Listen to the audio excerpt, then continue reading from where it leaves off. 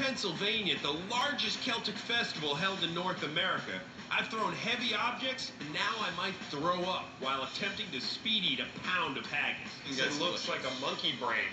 I grew up with it. It's like, I guess, scrapple to the Pennsylvania Dutch. I don't chow it down. You don't? No. I for other people, but for me, haggis is pate. I mean, that's a civilized thing to do, and it also assures me of finishing at least second to last. See, now you've just said the magic word, civilization. And the Scots are civilization! All right. Well, they sure know how to make an entrance. That's the haggis. Oh, my God. Do we have a spoon or anything? I can't believe I've gotten myself into this. This smells terrible. 1, 2, 3. Okay, they're Oh, God.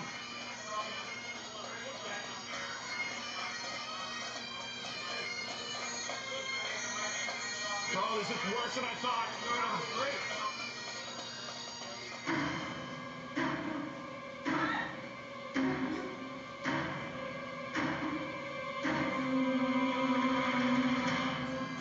Oh, God. While I'm gagging, the winner is declared. Big surprise. All I could taste was the death. I'll finish yours, Doctor. There's something seriously wrong with you.